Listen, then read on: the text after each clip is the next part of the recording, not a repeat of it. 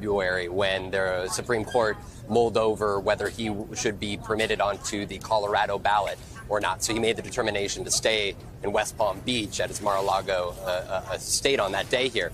For Donald Trump, I think that this is real, and I think it's notable that his attorney, Todd Blanche, who has been very defiant every time that he has spoken here today, he said, quote, when talking about this, that they do not believe that they should even be here today, to which Judge Marchant pushed back and saying, quote, you don't believe you should be here right now? In an incredulous way. So this is the very judge that could determine the sentence, and one for Donald Trump, in which he, of course, wants to be on the campaign trail, wants to be doing anything other but this, but he's looking at several long days ahead for himself over the course of 6 to 8 weeks.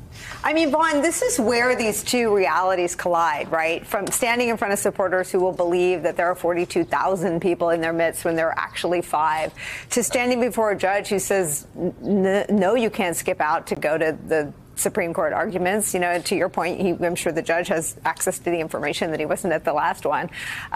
This is the rare arena in which Donald Trump is not in charge of his own fate. He's not in charge of his schedule. He's not in charge of when he gets to eat. He's not in charge of when he gets to go. He's not in charge of when he gets to come. The schedule is set by the judge. The rules are set by the judge. And he is, in some ways, like any other criminal defendant in these windows of time. This isn't politics. You know, you can't convince Chris Sununu, despite Chris Sununu's past outspoken statements of you. You know, you can't convince him to vote for you in November, right? This isn't sort of the wielding power. He has no cabinet positions to offer the jurors. Right? He doesn't have the vice presidency to offer. He doesn't have the power of social media to go and attack somebody like a Kim Reynolds or a Ron DeSantis. You know, that's the difference. These jurors, they are normal human beings who live normal lives here in New York. And so for Donald Trump, you know, he was able to wield his power through his business ventures, you know, which Suzanne has chronicled over these decades, in which he was able to rise to real estate magnate, right, and have a TV show, right, largely out of really defining who he was. But at this point in time inside of the courtroom, it's unlike anything he's ever done before, because unlike on that campaign stage in front of those several thousand folks in central Pennsylvania, it's not him who gets to write his story. It's the evidence. It is those who were closest to him. Hope Hicks. You know, it is Michael Cohen, who worked side by side before flipping on him. The documents are going to be the ones telling his story. The prosecutors are going to be telling his story. And Donald Trump has no choice but to sit there and acknowledge that the jurors who hold his fate are going to be the ones to make that determination.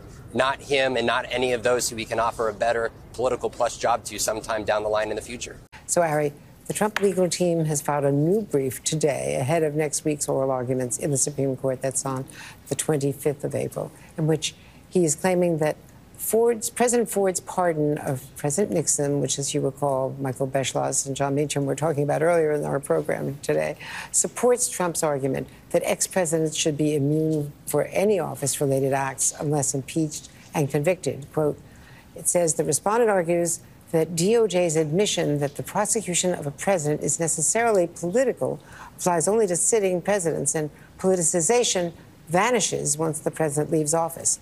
In light of not one, but 4 hyper-politicized prosecutions pending against President Trump, in addition to politically motivated civil cases, this argument cannot be taken seriously.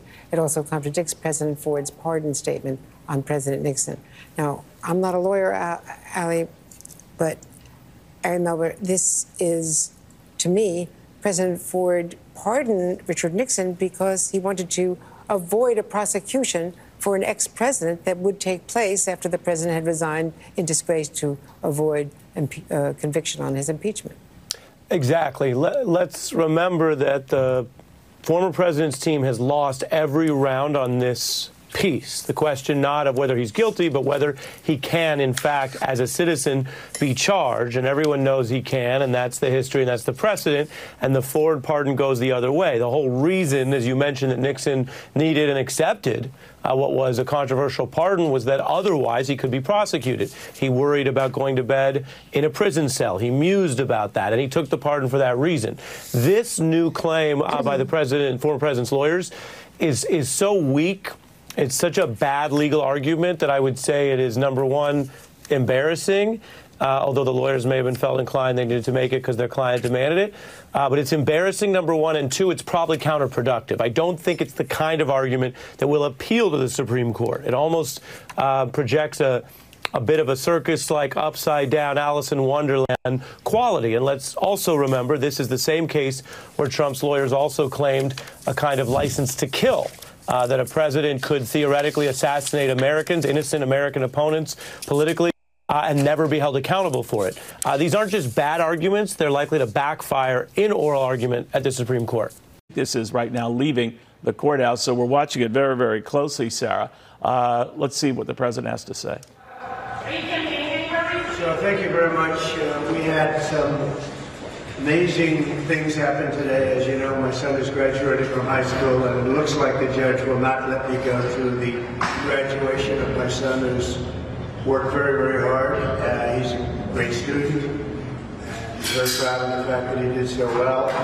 I was looking forward for years to have graduation with his mother and father there. And it looks like the judge isn't going to allow me to escape this scam. It's a scam trial. If you read all of the legal pundits, all of the legal scholars today, there's not one that I see that said this is a case that should be brought or tried. It's a scam. It's a political witch hunt. It continues, and it continues forever. And we're not going to be given a fair trial. It's a very, very sad thing.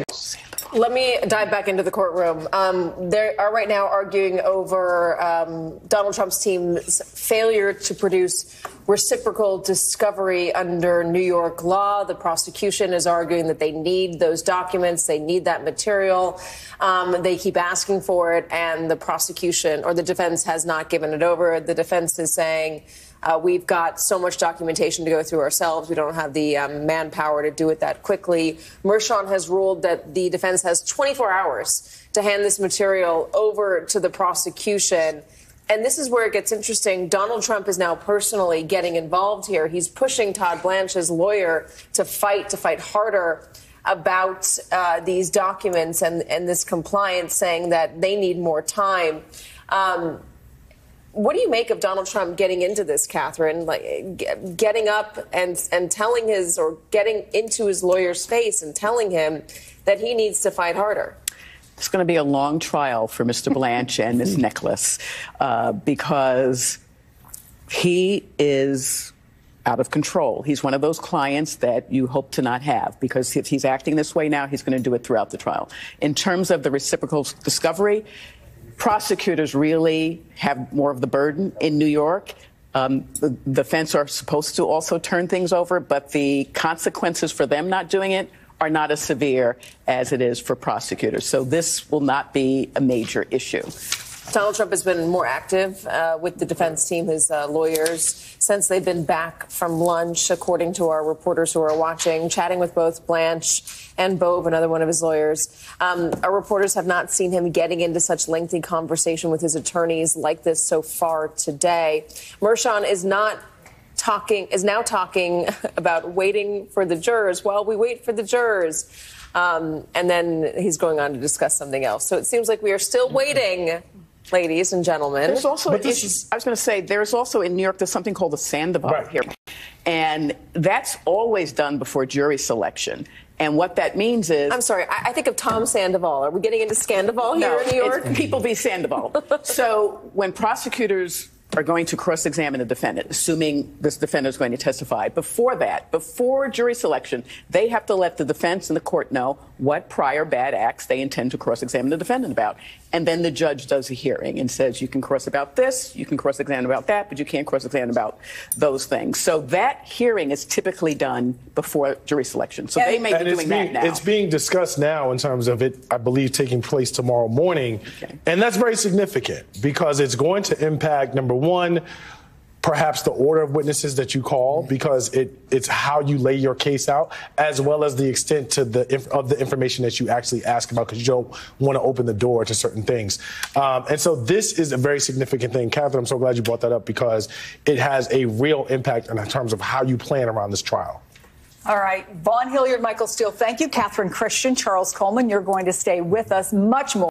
So, folks, you saw there Donald Trump's conduct, whether it was him throwing a tantrum, as was noted by some of those hosts, basically demanding his lawyers act more crazy, more like maniacs than they already are, basically poking them, being like, be more insane. During this selection process, Donald Trump continues to insult and attack the jury by his actions, basically creating a scenario where people feel unsafe. Right? As some people have noted, jurors are trying to recuse themselves because some people honestly feel they couldn't give Donald Trump a fair trial. Either they're too pro-Trump, they're too anti-Trump. They don't feel they could. That's fair. Some people are bowing out because they're afraid of the environment Donald Trump has created for jurors and for everybody else. And you see in that clip there, Donald Trump coming out of the courtroom, he says to the world, the judge won't even let me miss court for Barron's graduation. But here's the deal. The jurors are expected to be there every day. I don't know what's going on with their life. They might have important meetings. They might have important appointments. The jury might have important family events, and they'll miss those things because they do have to be there every day. So, lo and behold, everybody gets to skip court. No one gets to skip court, but Donald, insulting and attacking the jury, thinks that he should be allowed to not be there, while 12 regular working class people who are giving up their livelihoods and their time and their families for God knows how long, they're expected. An attacking insult from this orange monster.